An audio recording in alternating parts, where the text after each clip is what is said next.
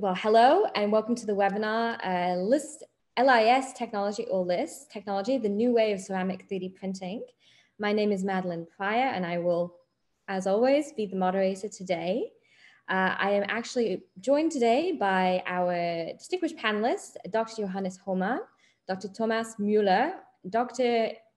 Holger Wampers, and actually we will also be joined as well, more for the Q&A session, by Dr. Stefan Walter, who is going to help especially with the more technical questions. Speaking of, please do note that there is a Q&A box at the bottom of your screen. Any questions you have, please do just ask them there. It will mean that it's much more likely that we see them. And if we could just move to the next slide. I will introduce myself and the speakers in a tiny bit, but before we get started, I actually wanted to send you as well a poll. If you would just take a moment, well, I will relaunch the poll. If you already answered the poll, if you could answer it again. It's just been launched one more time. Just please answer the poll and get the answers. Again, if you already answered it, please just do it one more time because it will delete it otherwise. Well, you see it on your screen. I see you're starting to answer. This is just to get an idea of who you are and what you're aiming to get out of the webinar today, so we can better understand what, who you are, since we cannot see you. I will leave you a few moments just to get that answered. Please do answer it. Additionally, just to let you know, we are recording this webinar. It will be available later on YouTube. If you would like to be notified of this, you can subscribe to the 3D Natives YouTube channel. We have a lot of other interesting 3D Natives content, as well, of course, the webinars, including this one. That will be in a few days. It will not be immediately afterwards. And while I'm just waiting for people to finish, I'm actually going to introduce the agenda. You can see on this slide that this is the agenda for the next hour or so. Right now, we are clearly in the introduction, and I will shortly introduce you to the panelists as well. Afterwards, we will actually turn into looking at the differences between LCM, which is the classical, the classic Lithoz technology for ceramic 3D printing and how it differs from this new technology, LIS, which is very exciting. And after that, you can learn more about the potential of the technology before we turn to some use cases and of course the Q&A at the end. Once again, please just a kind reminder to fill in the Q&A at the bottom with any questions you may have. You'll be able to see the questions and also upvote any questions that you would like answered. I think we got the majority there, so I will just end the poll as well, just quickly.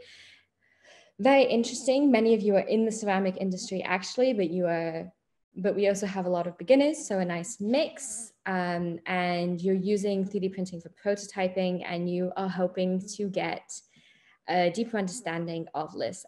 If you actually look, you can just see the answers on your screen right now. Well, you'll certainly get that. And we're excited to bring you with this today.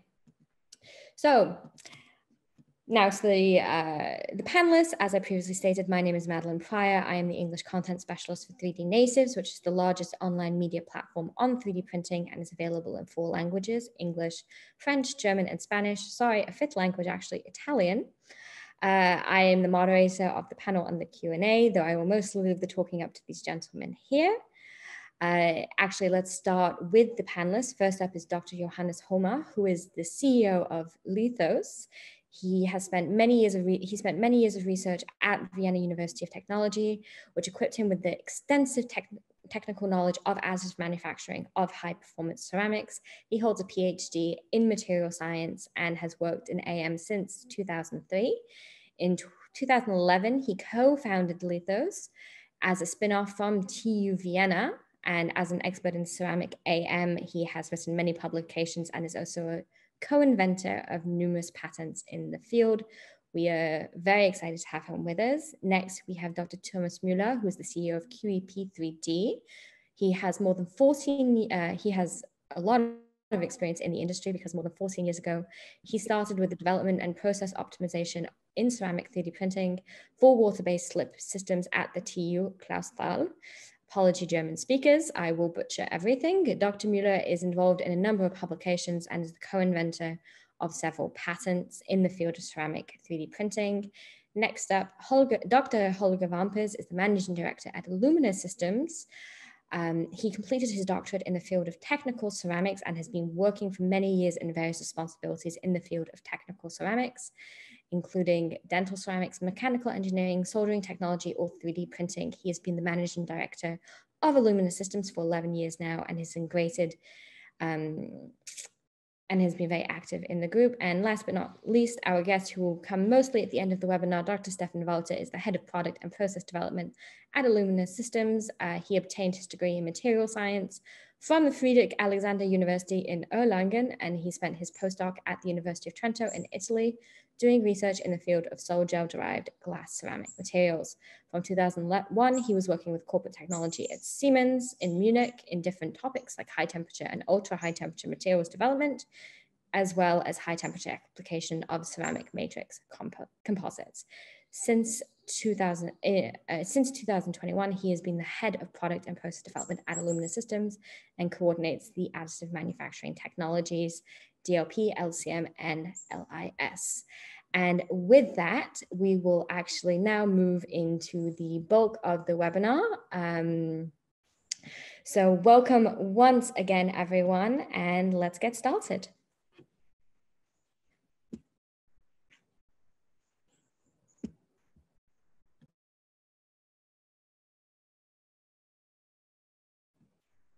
I think we're all muted. Oh, yeah, sorry, I was unmuted.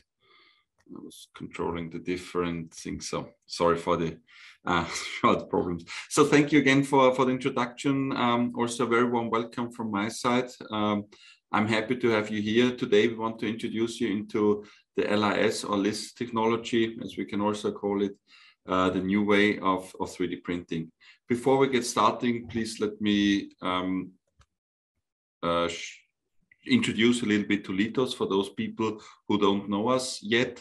So basically we are, I would say, very well known in the field of ceramic already, because we are very clearly the market and innovation leader in ceramic 3D printing, especially when it comes to high performance ceramics. We are offering a full solution of printers, materials, software, and also a lot of customized solution.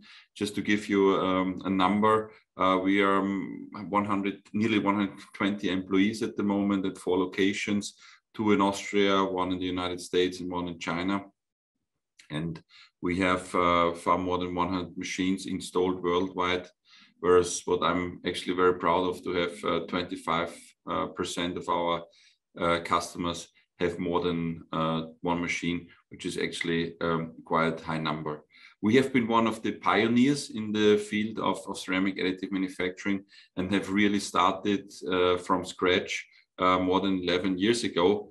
And just to give you also an idea of the market, I think that was it's really cool to see that although the ceramic additive manufacturing market is rather young, it's really growing now very, very fast, and we see this as well. So this is something which we can feel. We have in the pandemic, during the pandemic, we have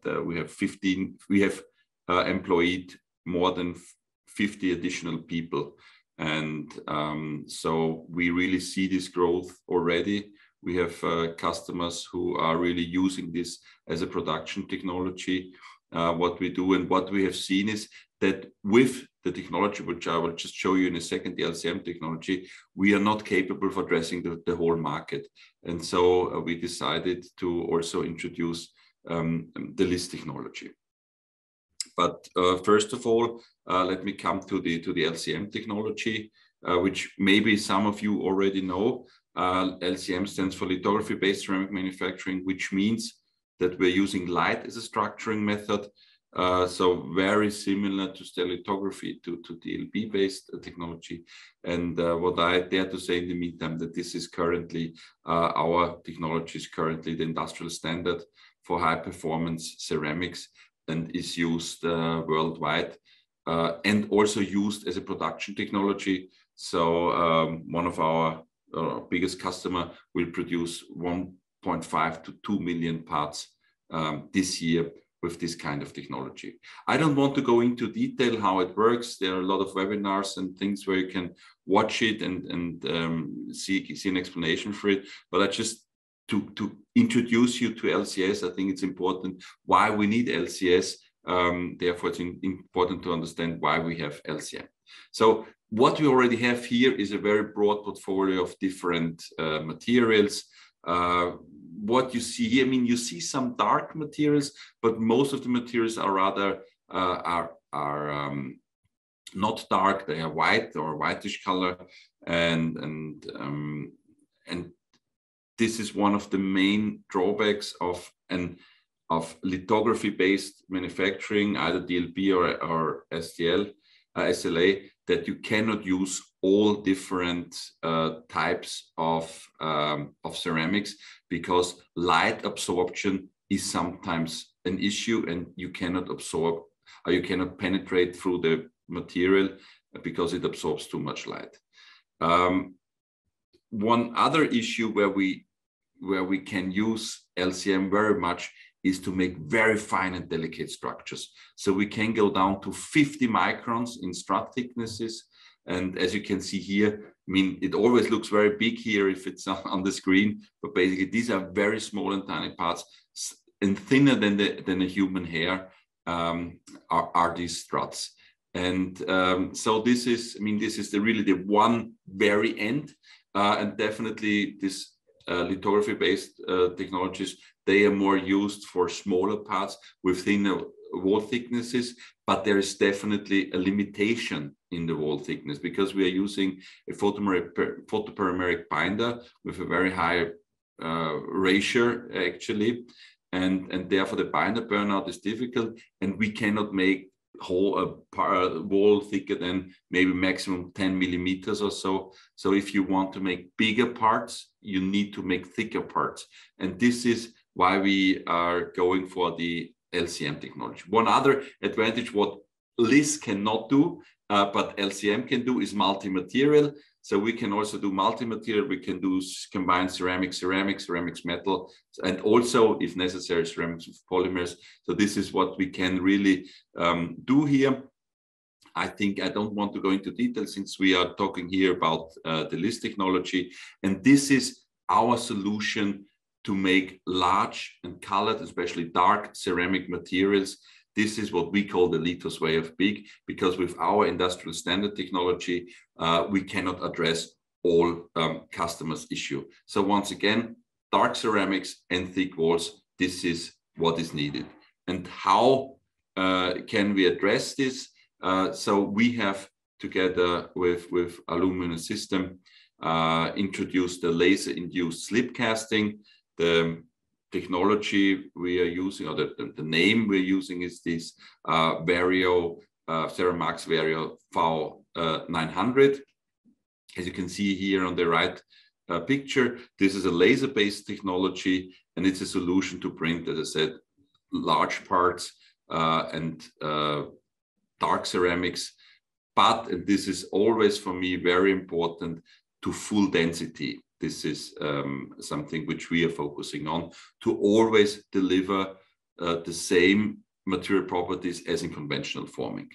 And it's definitely very complementary to the LCM technology. So it is an additional solution for the ceramic market. And as I always, my impression is always, there is not one superior technology for everything, but you really have to choose the right technology for your application.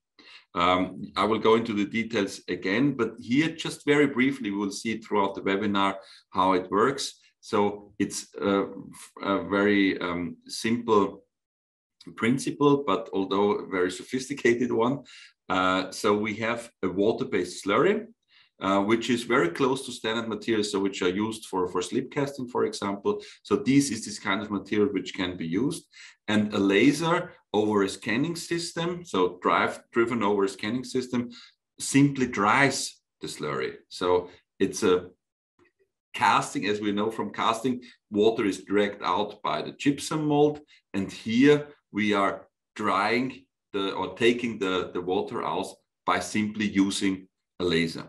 Currently, we have the building envelope, which we have for this current machine, for the V900. We have 250 times 250 times 290. This is not really huge in that terms, but it can make very thick walls, as we will see later on. But the technology itself is scalable. You can make it much bigger. This is just a first machine which has this envelope for the first time.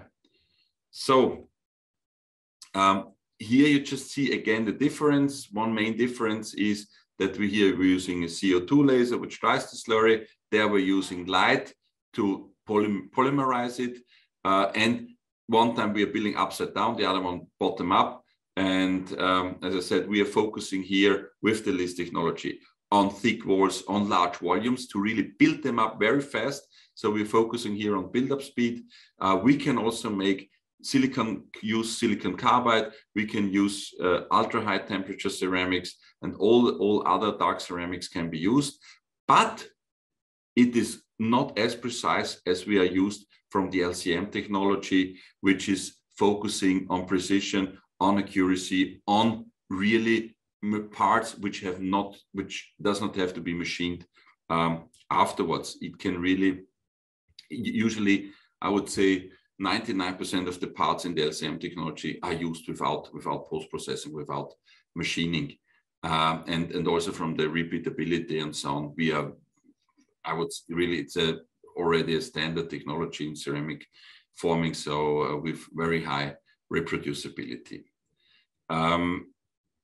You will see afterwards some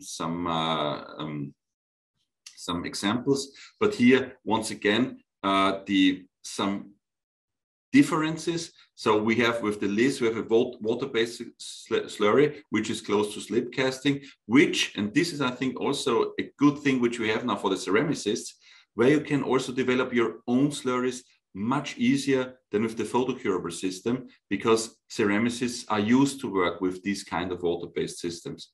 So I think this is one of the advantages here of these systems. And as I said, wall thicknesses can be much thicker and bigger.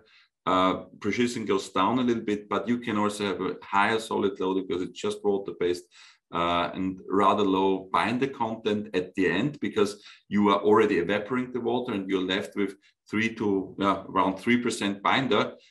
So you can really debind very quickly. So if you want, say, you can also, there is no need for debinding because it's so little binding agent in there. And of course, as I said, the build-up speed is for us important, but not in terms of really in terms of volume. How much volume can you produce? And this is, you can use thicker layers here, building layers, and this increases a lot your building velocity. And as I said, you can also have colored ceramics and process them as well. Here you see some achievements. We have alumina. You can see let's say the most common material. We're achieving normal densities, so above 99% relative densities, comparable material properties as in conventional forming technologies. And from the part size, you see, these are bigger parts than we are used from LCM, and more important, to have much thicker walls here to be used. Those things are not possible with the lithography-based technologies. And here we've also done some first achievements with dark ceramics. We've used silicon nitride, which can also be processed by LCM, I have to say. But most important is that we can use here silicon carbide, so really the SSC, so the sintered silicon carbide. And we have here already some first very good results, very promising. You can see here some parts in the upper down right corner. The first shot of the density was close to 99%. So this is something where we see a lot of new potential for using silicon carbide. And of course, also other non-oxides as well as oxides, and also ultra high temperature ceramics. It can be used here. Here you see also a microstructure that you see it's really dense. It's really a normal microstructure. And I'm looking now forward to the other presenters to give here a deeper insight into the LIS technology. And Dr. Wampas will now take over and present his part of the presentation. So I'm looking forward to having afterwards the Q&A session. So, thank you and welcome to our presentation from Alumina Systems. And I try to get the control. So I see if it's working.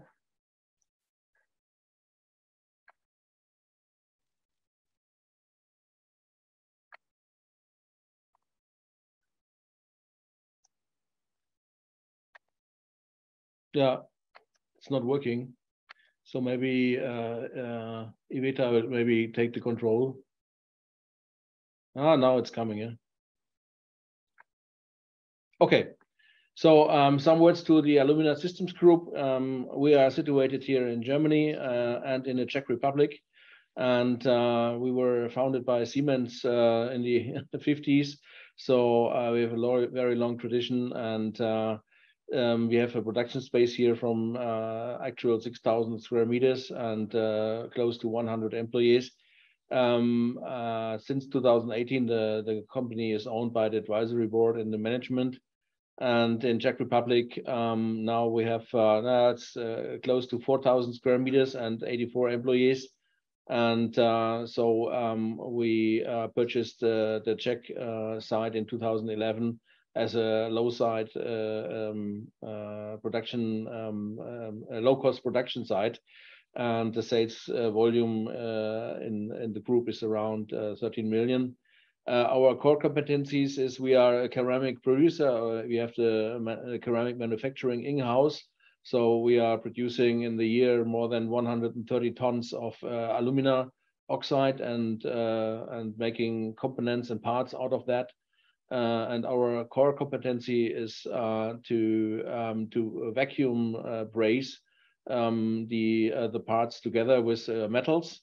So I would say 90% of our products are combined components made from alumina and metal.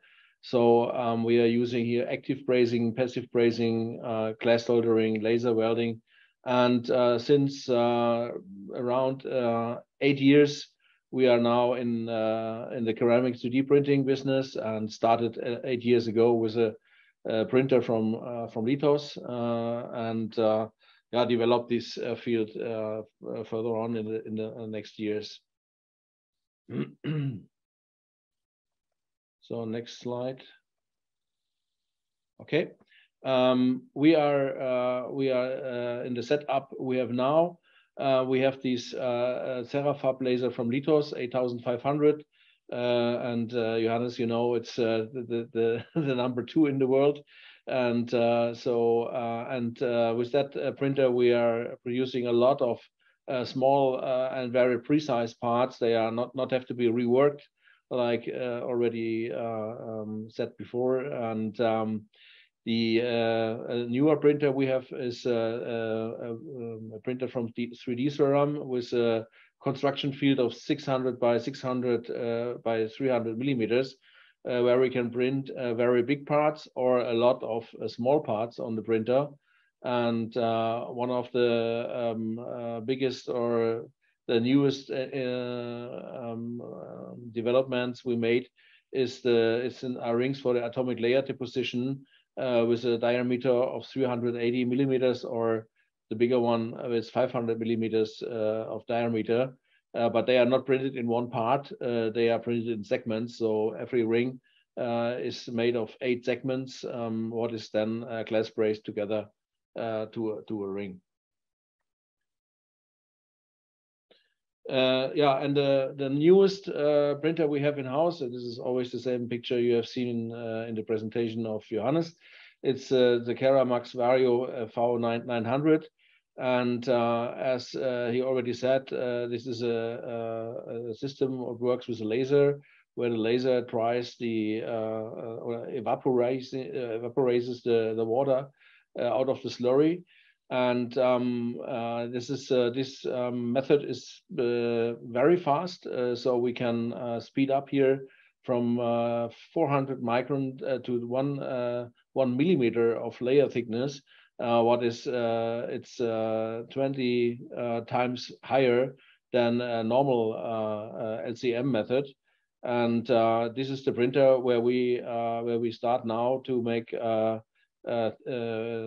big parts with a bigger wall thickness, and or even big components if we have a bigger platform.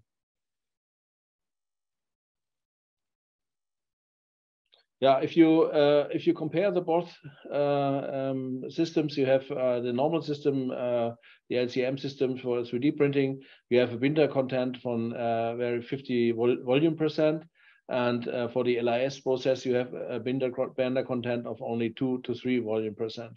And this leads to a limitation in the wall thickness, what we see by 6 to 8 millimeters. And for the LIS process, we have already achieved wall thicknesses bigger than 20 millimeters. And one disadvantage of the LCM process is against the LIS that we have a two-step process for debindering and sintering, what leads us to 5 to 6 days for debindering and 2 to 3 days for sintering.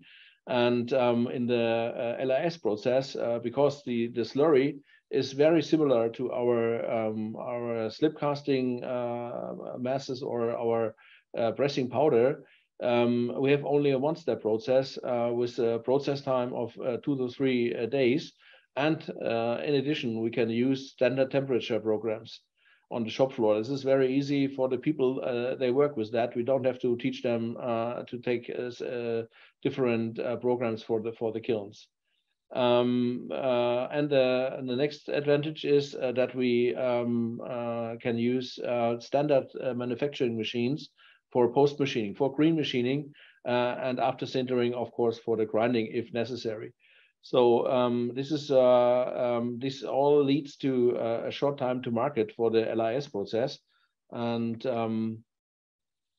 I want to show that in the next slide. Here you see if you compare a normal standard process like we work now with and in the lower part and in the top you see the process with a LIS printing. If you add this to your standard process, if a customer comes and says, okay, I want to have 4 bigger parts, and this is can happen, it is more than normal, then we have to say, okay, we have no pressing form for that. We have to order him, we have to offer him a tooling, and the tooling leads to a delivery time of 8 weeks and costs for the tooling of around, let me say, 4,000 euros. And then the customer has to pay 4,000 euros, and we need 2 months just to make the preform. If you go to the LIS technology, you can start immediately to print the raw parts. And as I said, you are ready in 2 to 3 days. Yeah, you have to sinter it. And or if you want to green machine it, you are even better than 2 to 3 weeks. If you are placed on the machine and you can start at once, you are faster than 2 to 3 weeks. You are in 1 week, you are ready. And then after that process, first when you have the raw part, you can start with the machining, sintering with a standard process. And this brings you at least 4 to 6 weeks of advantage, and the customer has not to pay for any tooling. And this is all just referred to the construction size of the printer.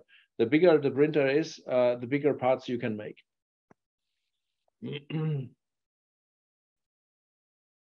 Here I have added some pictures from our production And this is what I just mentioned with the isostatic form. What you see here is the jacket housing of the isopressing form and the metal core.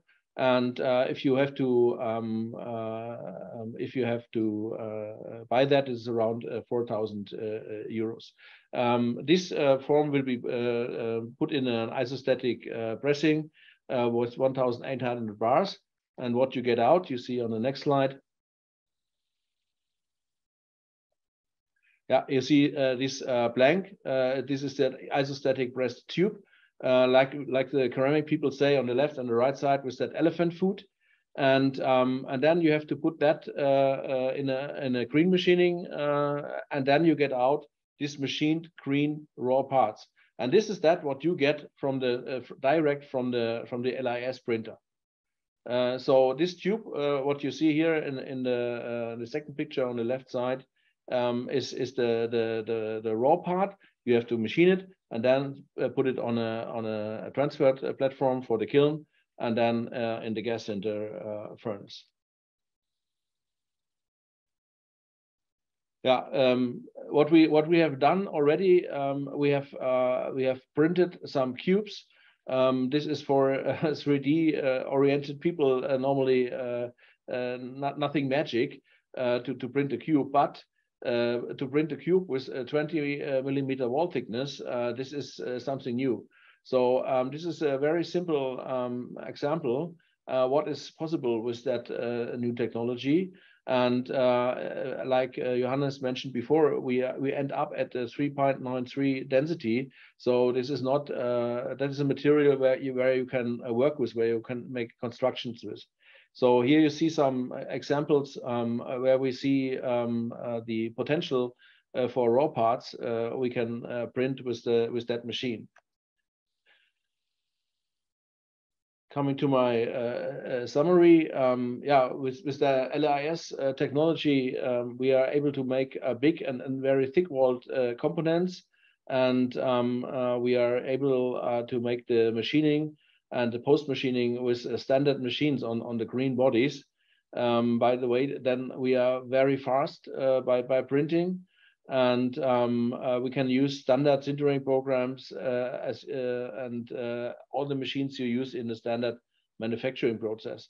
The materials we have in focus is clear. We are working mainly with alumina oxide, but we have some things or some R&D projects for cordierite or for silicon carbide. And yeah, so I hand over to the next speaker.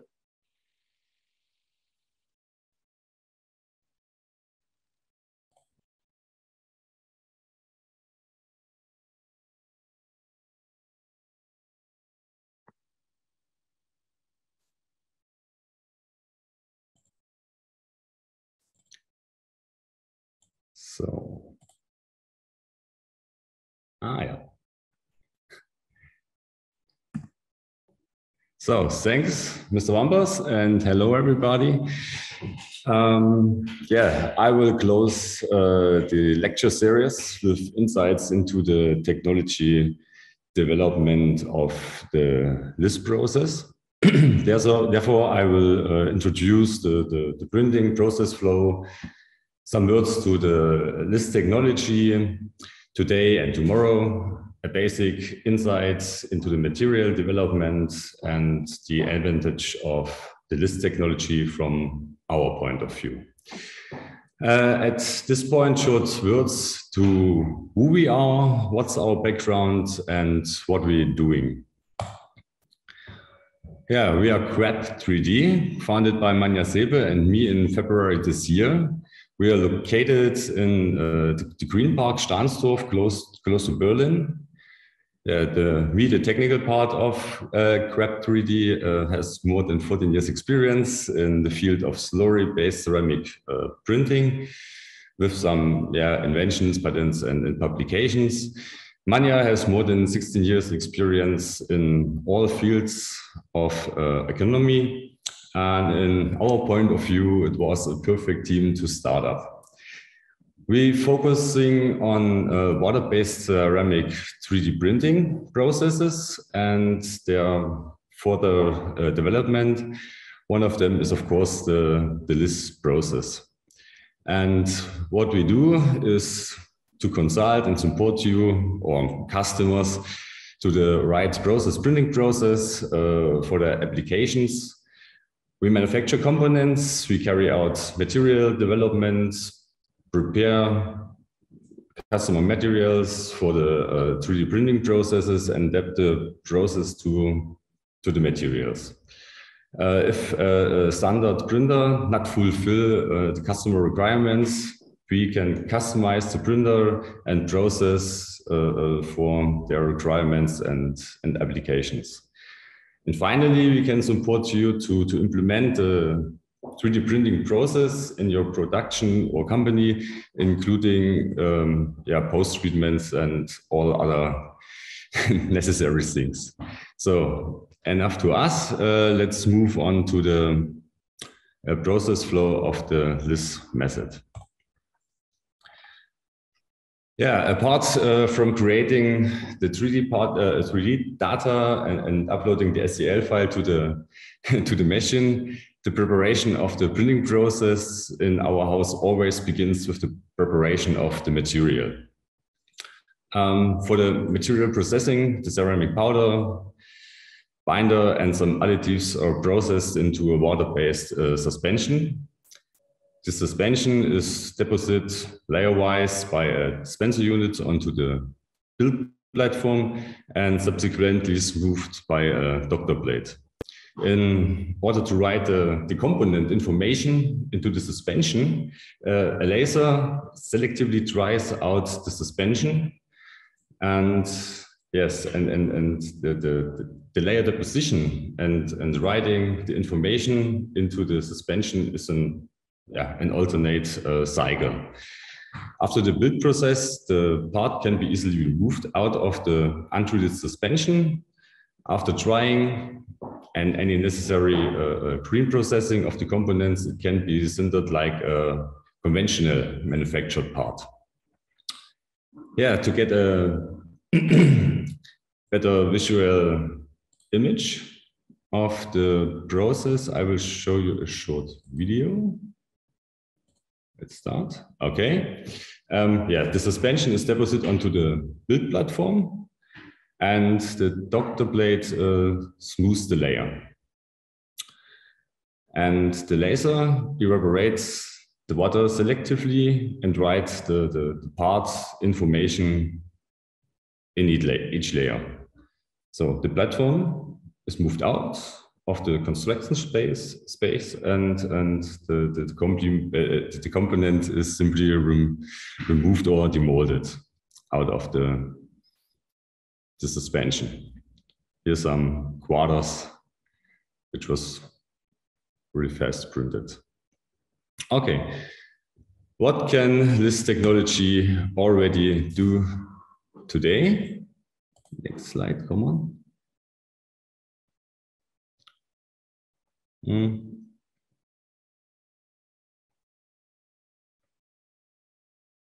It's not now.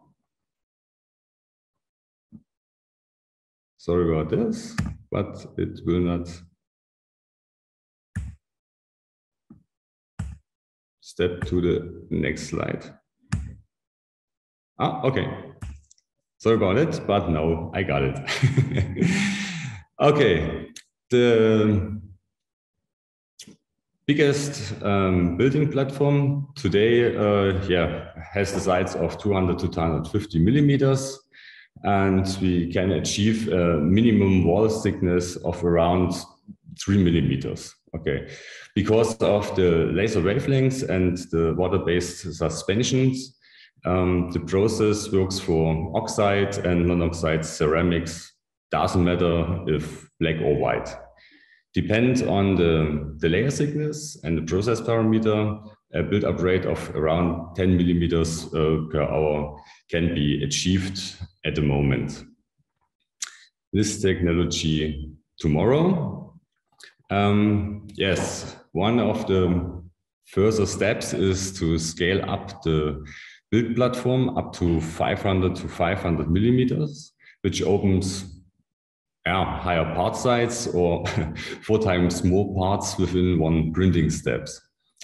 And yes, as Mr. Wambos has already mentioned and shown, it's possible to produce simple geometrics for green body post-processing very quickly with this LIS process. That's a big benefit compared to conventional production to get toolless, quick a green body. But on the other hand, to print very close to the final contour will reduce the post-processing steps of green body shaping and also saves material. Therefore, our development is in the direction of improving the resolution with thinner layers, special additives, and so on. And finally, to improve the build-up rates, we work at the laser and the scanning parameters. Now a few words about the material development. Material development is always an interaction between suspensions and the process parameters. On the one hand, there is always a connection between particle size and the possible layer thickness. The layer thickness always depends on the viscosity and the surface tension of the suspension. The resolution of the process also depends on the layer thickness, but also on the particle size distribution, particle shape, and filling degree, and so on. Yes, that sounds a bit complicated, and it is. But the production of conventional casting slips also requires years of experiments. But now the good news, in principle, all ceramic materials can be processed to a suspension with the right properties, and the process can be adapted to this suspension. So we are working on standard suspension filled with alumina oxides, silicon nitride, silicon carbide, and so on. And this means for you that materials will be available and you can do fundamental tests or prototyping on the LIS process. So, and in summary, the advantage of the LIS process and water-based ceramic suspensions: all ceramic materials can be processed regardless of their chemical compositions and particle size. Water-based suspensions are almost binder-free or organic-free. Therefore, an additional debindering step is not necessary, and there is no upper wall thickness limit. And with increasing the resolution of the process, very complex structures will be possible in the future. So, and compared to other suspension-based 3D printing processes, the material is quite cheap. Finally, I go into a few components made of different materials. Video is always a beautiful thing when it's work. And here is the molding step of a rotating gear made of aluminum oxide. And it will come back to you in the next slide. Yes, it works. So in principle, all shapes can be mapped. On the left, the molded hollow block. In the middle, the hollow block already dried and ready for sintering. And on the right, this rotated gear. The components are already very close to contour and just require little or no green processing. The silicon nitride part shown here is one of the first tries of silicon nitride suspension on the LIS process. The process parameters and suspension were not optimized. Nevertheless, this geometry could be manufactured quite precisely and sintered without cracks.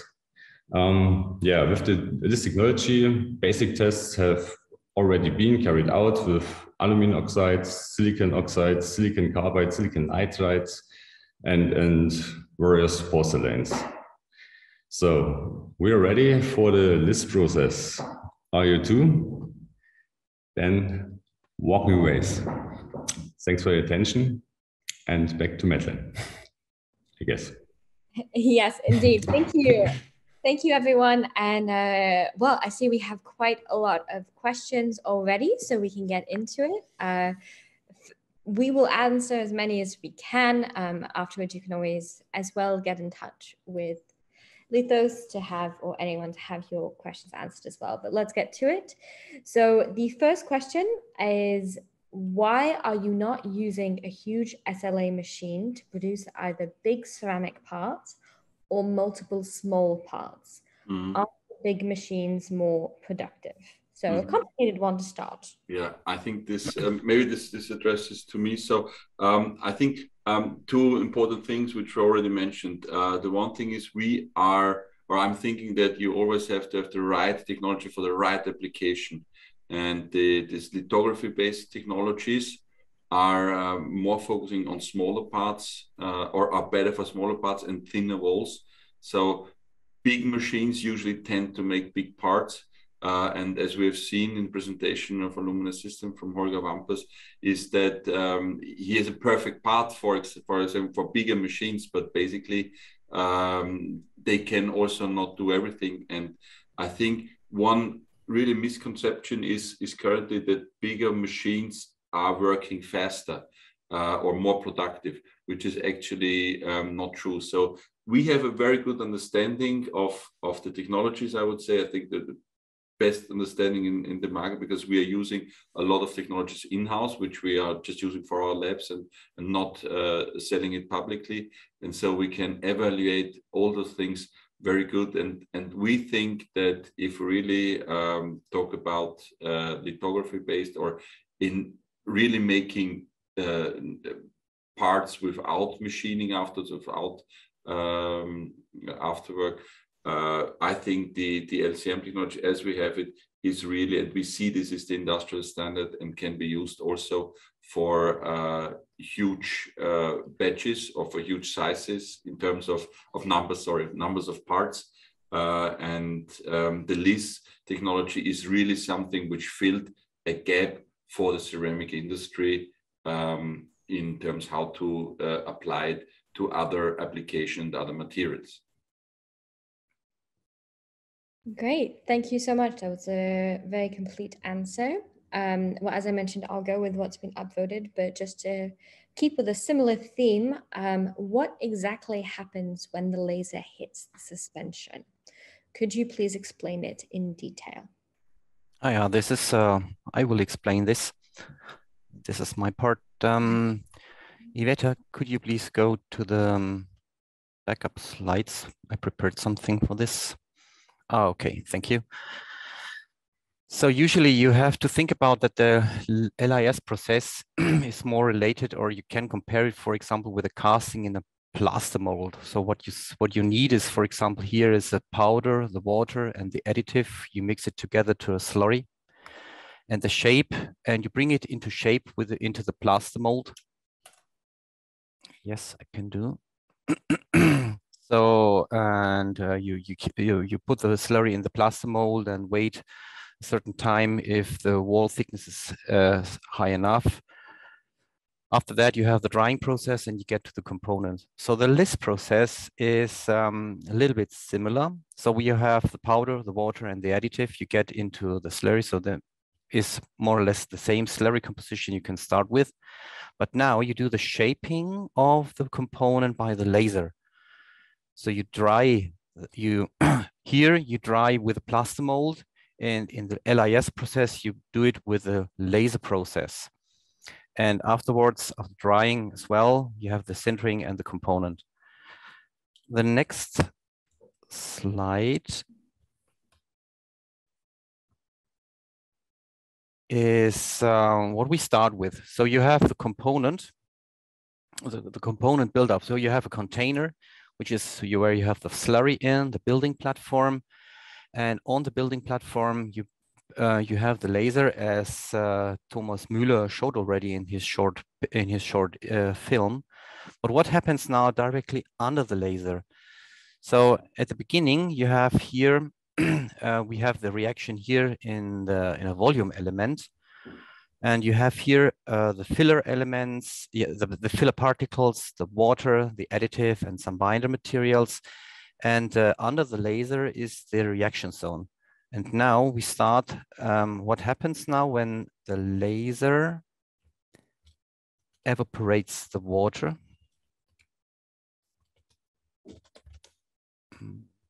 Second, now it's going on, okay.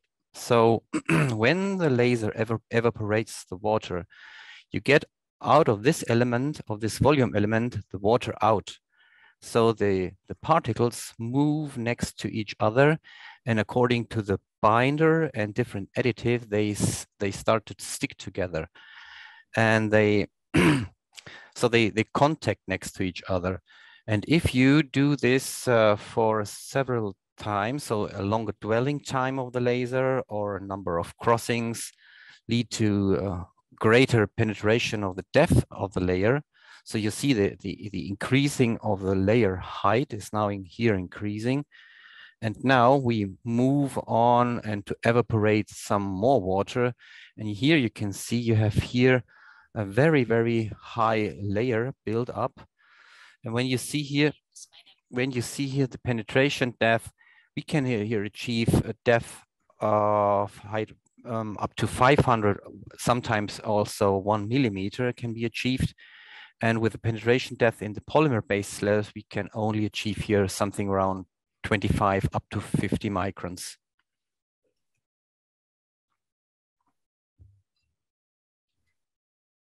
Okay. Great. Okay, well, thank you. That was very informative.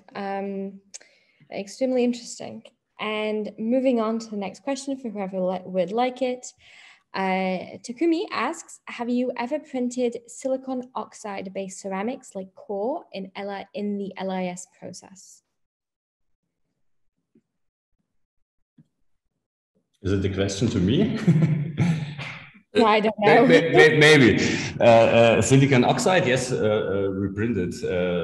Not with this machine, but with the basic equipment at the TU Clausthal. A few years ago, we have developed a simple story composition. And yes, it's possible to print with a quite good resolution. Good. Well, the next question as well is, can the leftover material from a print be reused? If yes, does it need filtering and cleaning? And what percentage of this leftover material can be reused? At least a fast answer, yes, it can be reused and does not need any filtering. It's slurry can be just reused. Great. Well, that makes it easy. Well, continuing on the theme of materials, another anonymous attendee would like to know, are there any medical grade materials for LIS technology? In principle, you can use, I think that's the good part of this technology, you can use any material here, and they could be also medical grade. I mean, ceramics are usually bio-inert or even bioresorbable, whatever you need. But so far, we have not yet worked on medical grade materials for LIS. I think this question relates more to hydroxyl apatite. Okay, yeah, but related materials. So, but this is, of course, yeah, that's correct. Yeah. Yeah. Okay, so possible, though we haven't done it. Actually, a question just became popular. Another anonymous attendee would like to know, how does the LIS what is the benefit of using the LIS technology over binder jetting for ceramics? Thomas, would you like to?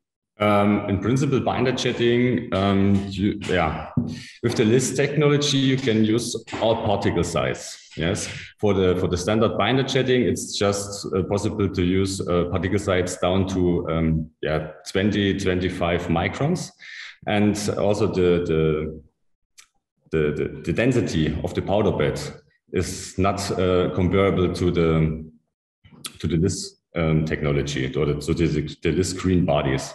So with the binder jetting, it's more or less not possible to sinter a dense ceramic. With the LIS technology, it is possible.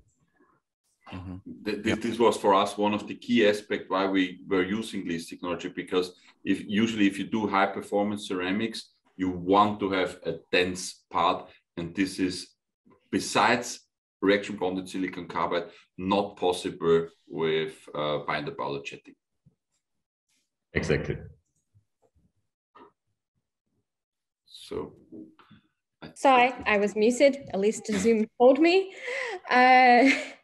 Whoops. Well, is it a webinar? If there aren't a couple of times that we have that. So next question is, can parts in the they said LCS, but I think they mean LIS process be stacked on top of each other like nesting in an LPBF process? You mean a 3D? Basically, you cannot. You need support structures to nest it in the LPF process, and I think since it's not self-supporting, it's not possible. Okay. Yeah, well, makes sense. Another question which has gained suddenly in popularity is, what are the max and minimum viscosities of the slurries that could be used in the LIS process?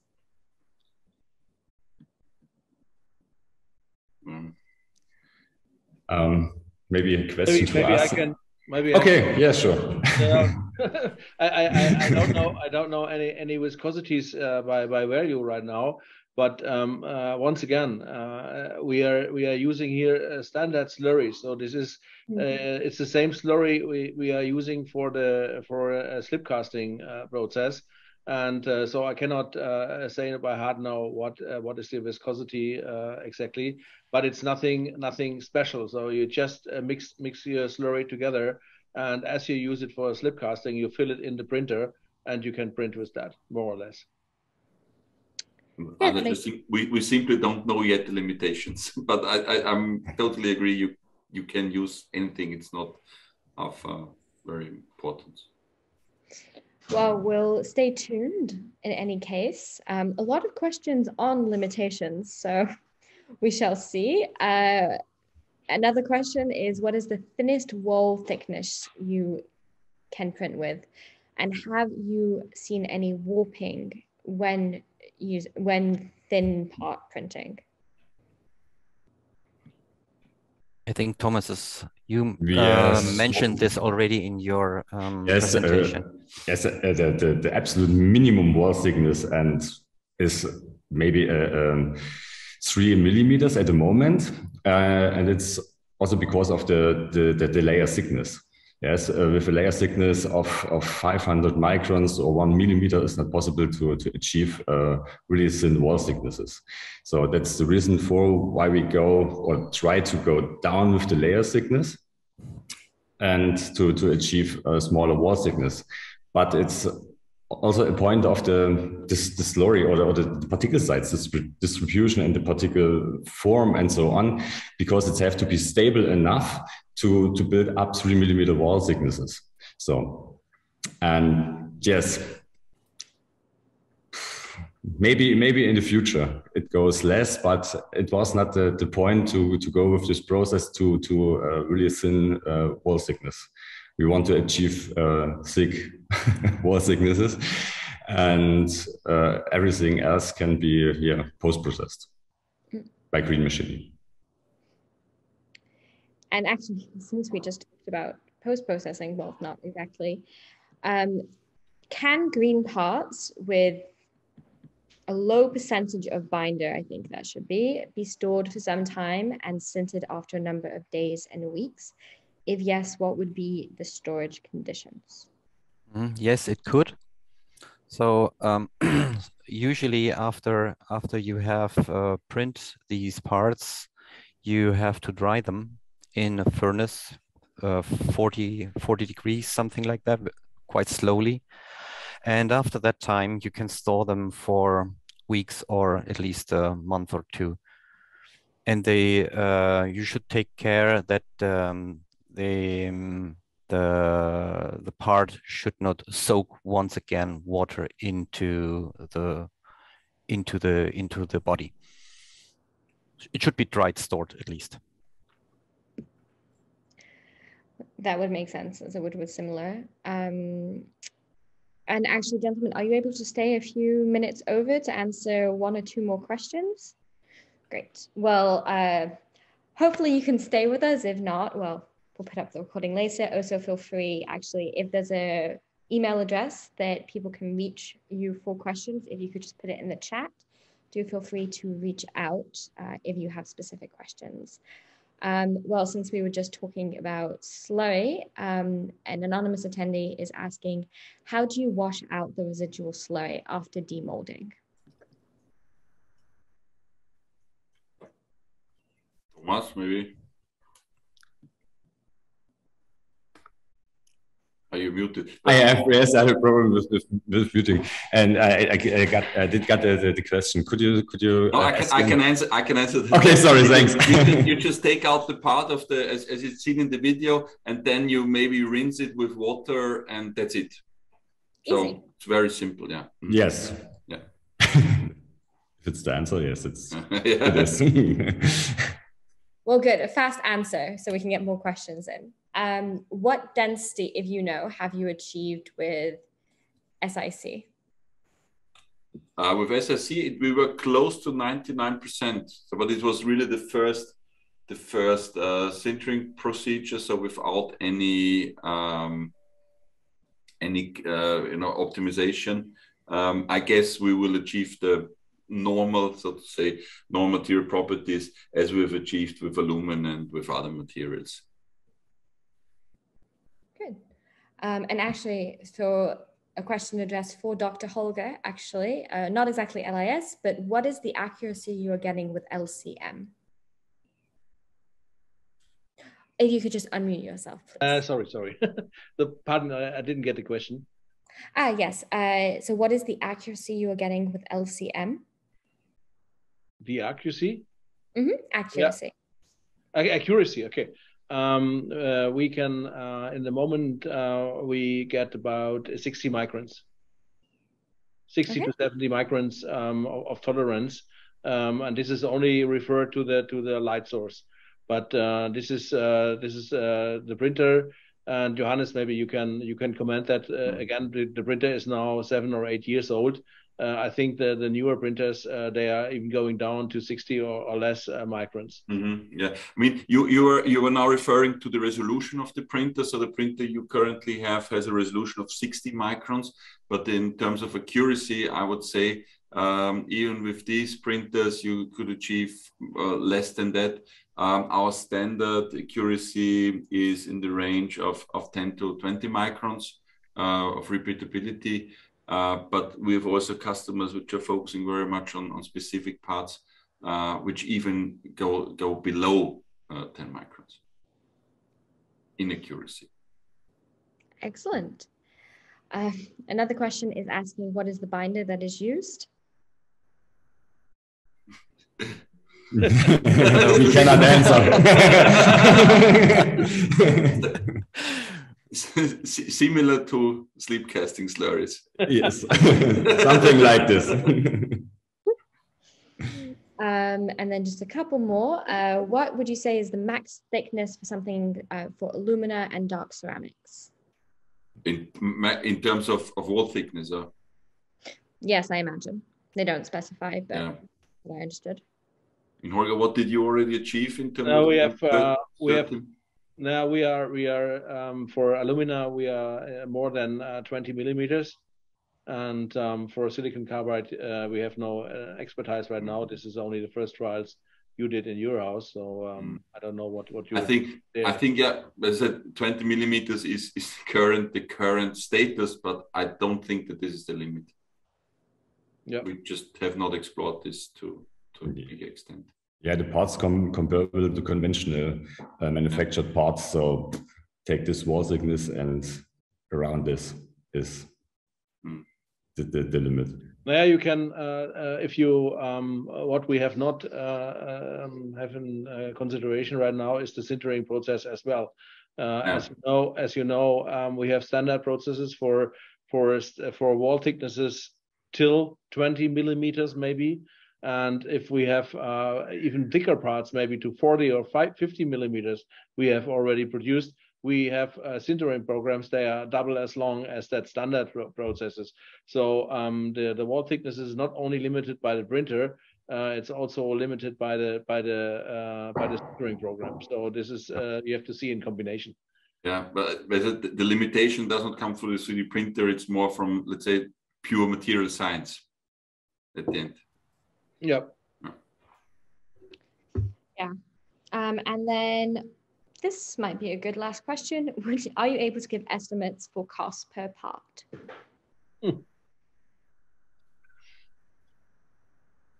It's absolutely. It depends on the volume and the shape and the design. Exactly. Exactly. Depends on a lot, in which case I will end with one last question because I think we should wrap up. What would be considered a standard temperature program on the shop floor, and what is the debindering sintering temperature in that one-step process? The debindering temperature is about 1000 degrees C, and the top temperature for sintering is around 1650 degrees C. And of course, we have our own sintering curves, how we do that, and in what time and which stiffness we go up to the temperatures. But the two levels are around 1000 till 1600 to 1000, and for debindering, and 1650 for sintering. Great. Well, with that, I think we've gone quite a bit over, so I'm going to say goodbye to everyone. Thank you so much for coming. Do feel free to get in touch if you have specific questions. If there's a contact info, if you could just please put it in the chat. Thank you very much, gentlemen, for being with us today. It was very interesting. Well, it was fantastic. Thank you so much. And well, thank you everyone for coming as well, and have a great rest of your day, afternoon, depending on where you're located. Thanks a lot. Okay. Bye. Bye-bye. Bye-bye. Thank you. Bye-bye. Great.